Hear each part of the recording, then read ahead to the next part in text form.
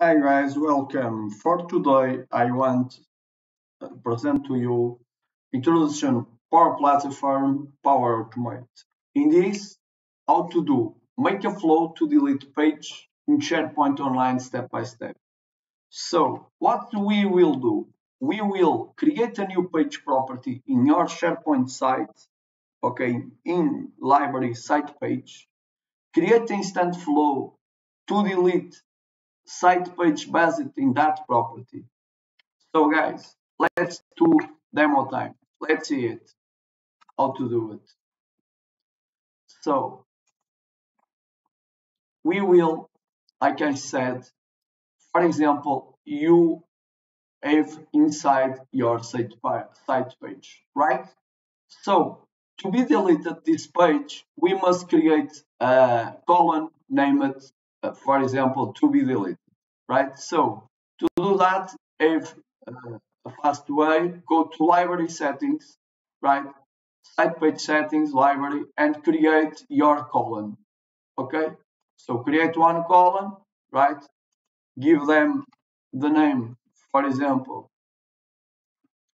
in my case, to be deleted, I will create a choice with yes, no, right? For example, no and yes. On tip to you, use, for example, no by default. If not, you can delete, for example, page by error in your site, right? So after that, we will see it like we saw before, the column inside page library, right? This, right? As we create the on page, for example, we can, in the page details, see it, the property we create, okay, was being created. For example, to be deleted. I will show you a new page, for example, blank page to be deleted to, right? So go here, I will publish, go to the page details, for example, page details again, and to be deleted by default is no, right? So after that, I can choose yes, and what will happen is that property we in the site page, now we go site content, right, site page, and we will see it that two page must be deleted, right? So now the way this is the setup to be deleted, right? So I want, as I put that property to yes, must be delete that page. So I will go to flow again, flow now, and for example, I will show you this basic flow. In this flow, I create a manual trigger flow, okay, no input, and I put it, for example, the site I want, right? This is the site, right? I put the site and the list name. To put the list name, you must go, for example, I will show you, if you go here, don't show any lists in the site, but you can see SharePoint list name. And of course, you can put it a default, a custom. Okay, is what I did. Put a custom. This is an important tip. After that, we will, like you saw here, I will use to be delete, but another important point, use to be delete value. Okay, guys, this is important.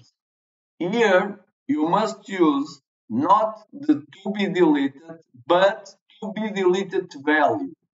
Okay, this is from the apply, okay, in the apply to which, right, we are only give you introduction to the flow. Get items, so obtains all the page inside page, right? Apply to which is a logic to a loop between all that items, and after that we create a condition. For example, if the value to be deleted, the column or the property is equal to yes, we will delete the item. Okay, like you see here, I will go to site page and delete, and after that I will send a mail, right guys? So I will put all of this in the canteen.net post, delete SharePoint lists based in Power SharePoint page based in Power Automate. Okay.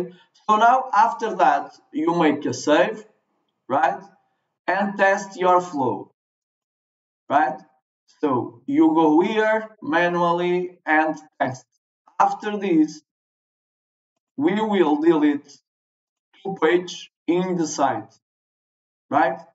The flow will run immediately, and after that, we will see, for example, uh, the page 2 and the page 3, two page has been deleted.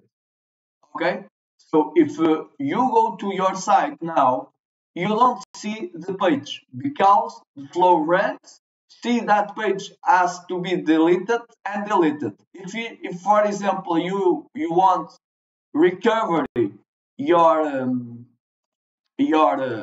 page, you can go to recycle bin, right? And that page has in the recycle. Okay, the recycle bin. If you have more interested, I will talk in canteen.net about what is the recycle bin in SharePoint.